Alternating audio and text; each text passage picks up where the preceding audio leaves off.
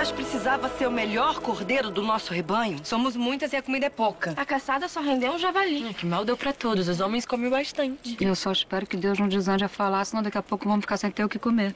Mas que falta de respeito, Ziva. E vocês parem de reclamar. Se resolveram seguir Abrão, precisam acreditar no Deus que indica o nosso caminho. É que ainda não tivemos nenhuma prova de que essa divindade existe. Eu preferi esperar de barriga cheia. Eu também, inclusive não entendi por que não mataram. Chega! Não estão satisfeitas com meu marido? E com as atitudes dele? Que voltem para Arã.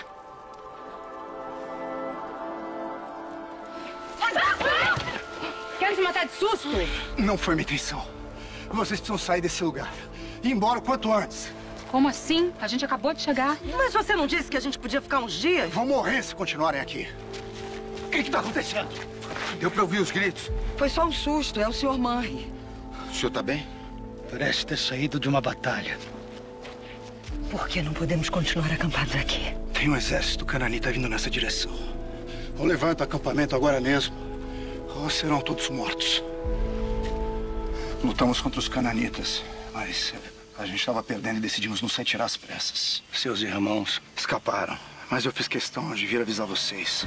É minha obrigação alertar a todos. São muitos cananitas? Centenas. E estão avançando nessa direção. Devemos partir, então. O mais rápido possível.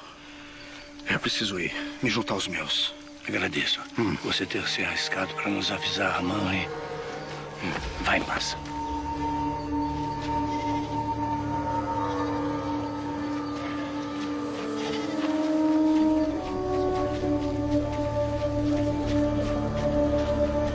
Atenção, silêncio! Por favor.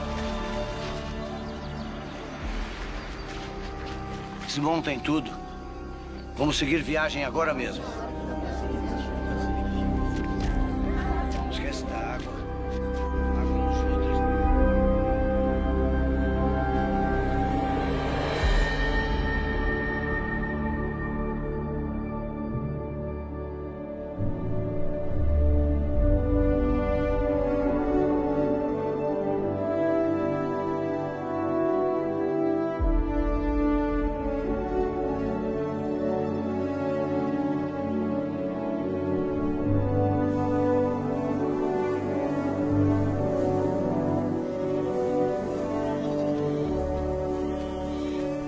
Água.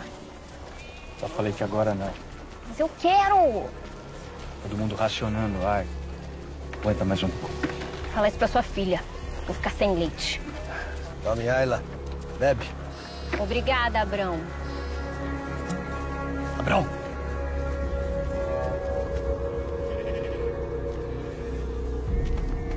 A gente está chegando no Egito. Já pensou como vai proteger Sarai? Por que eu devo me preocupar com isso?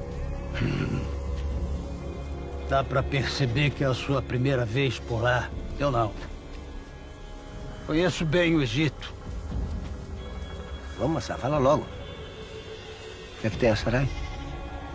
Mulheres de beleza extraordinária, como a dela, normalmente são levadas pro harém do faraó.